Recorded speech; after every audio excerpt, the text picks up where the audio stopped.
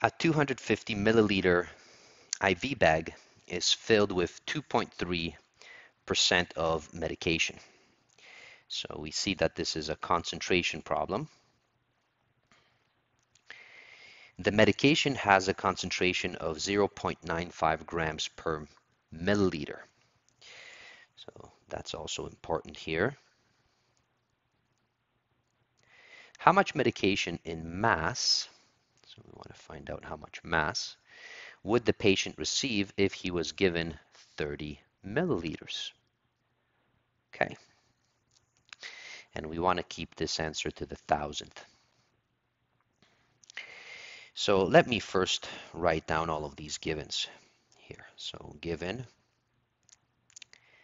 and we have the first given, so it's a 2.3%, okay, so 250 milliliter IV bag, okay, of medication. We know that the concentration of the medication per each milliliter, so this is 0.95 grams per milliliter, and you can watch the video on concentrations if you're not familiar with these, okay, which is on the channel. So that's what we have. It's the second item. And then the last item is how much medication, okay, would the patient receive if he was given 30 milliliters? Okay, so they're going to get 30 milliliters in total. So there's a lot happening here. So I just want to draw this out for you. So if you have an IV bag, okay, so let's say, here's the pole of the IV bag, okay, and so I'll do my best here in terms of drawing it. Okay, let's say that's the pole, and here's the IV, so that's going to the patient, and then the IV is, let's say, hanging over here. So what it is saying is that we have, okay, so this IV bag inside, so let's say there was maybe 250 milliliters, and it has a concentration of 2.3%. Okay, so that's what we have.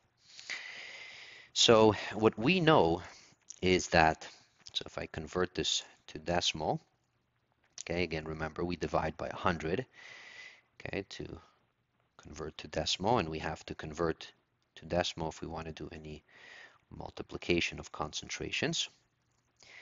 Okay, so we have that 250 milliliters.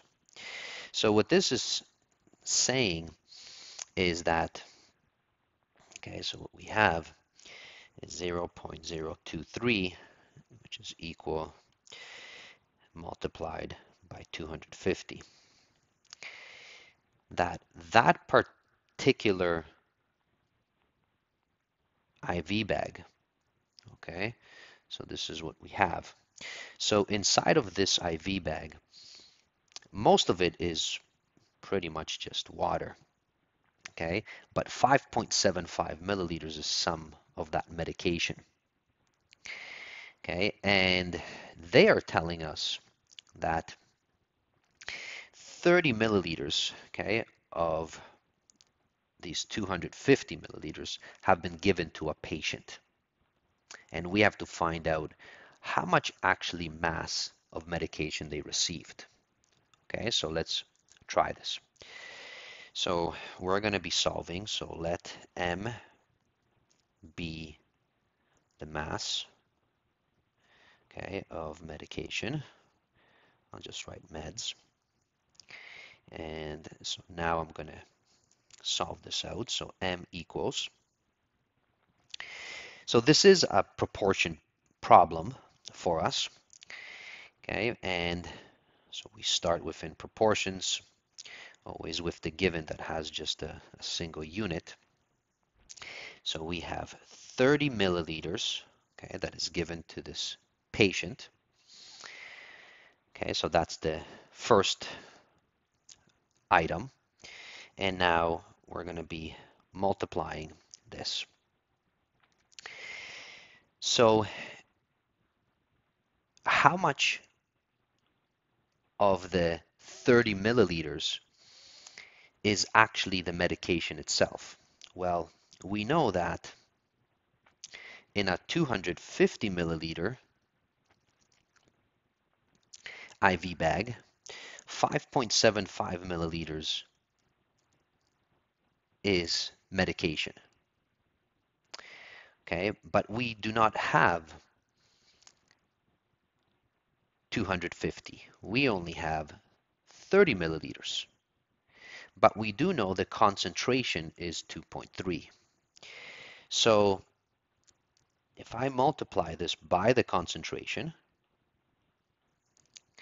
so that is going to tell me how much medication I have for every 30 milliliters. Because I'm not using the 250 milliliters in total. I am only using 30 milliliters.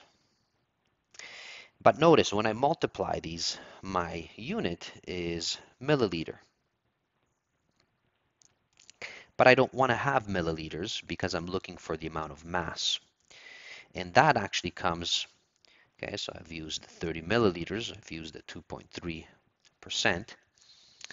Okay, that is actually coming from this. So I can multiply this now, okay, and I can cancel the milliliter, which is on top, so that can go at the bottom. And 0.95 grams, okay, can go on top. So this is per 1, okay, and that is coming from right here.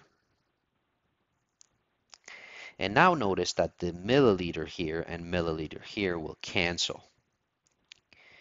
So my mass in total is equal to, so I can say 30 times 0.023. Again, the reason for that is because that's the concentration. And then we multiply by 0.95 equals, and then we can divide by 1, which is still going to give us that answer. So this becomes 0.6555 grams, but we're supposed to round this answer to the thousandth. Okay, so 10th, 100th, thousandth. So this is 0.656 grams of the meds that they were supposed to receive. So please take a look at this closely. The first step is I want to know within how much the patient was given, so within the 30 milliliters, okay, how much of that 30 milliliters is actually medication, okay, and that was given by using this right here. That tells me how much medication within that 30 milliliters. But that is in milliliters. And then what I did was I used the actual unit concentration per each milliliter to tell me how much mass they actually took in. All right. Thank you for watching. I hope you found this useful.